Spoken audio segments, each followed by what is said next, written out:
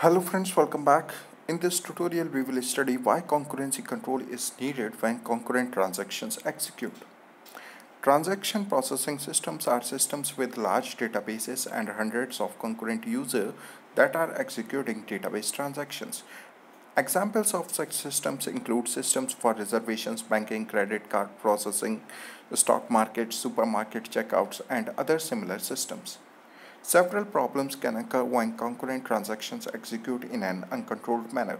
Suppose there are two transactions T1 and T2. Now we discuss the types of problems we may encounter when these two transactions run concurrently. The first type of problem is the lost update problem.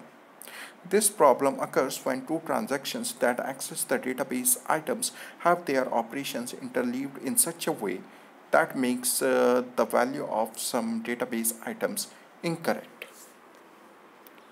It will be clear after this example. Suppose X is a data item with value 100 and the transaction T1 has to subtract 5 from X and transaction T2 has to add 4 to X.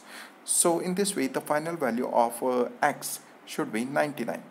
Now suppose the operations of T1 and T2 are interleaved in the fashion as shown in this diagram.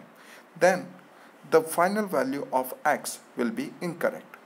Now let us see the schedule as it is shown in this diagram or as it is shown in this table. First, the transaction T1 reads the item X from database. So transaction T1 when reads the item X from database, the value of X which is read by T1 is 100. Now T1 subtracts 5 from X. So now the value of X has become 95.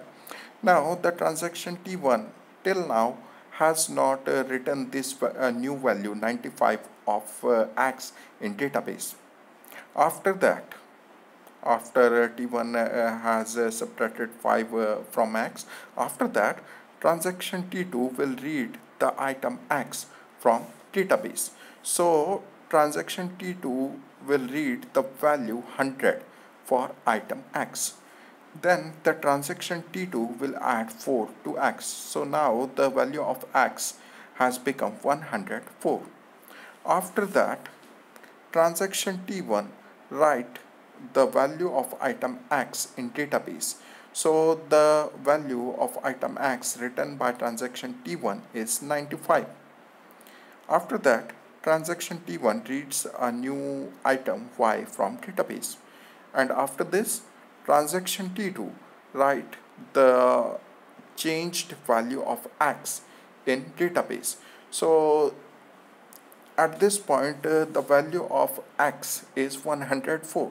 So the transaction T2 has written the value 104 for data item X.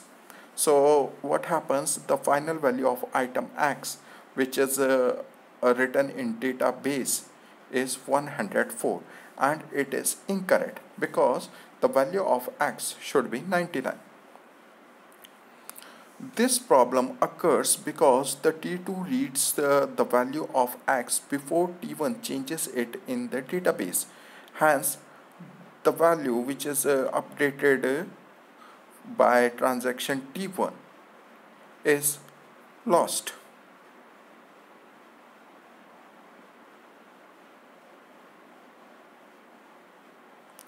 Now, the second type of problem which can occur is temporary update or dirty read problem.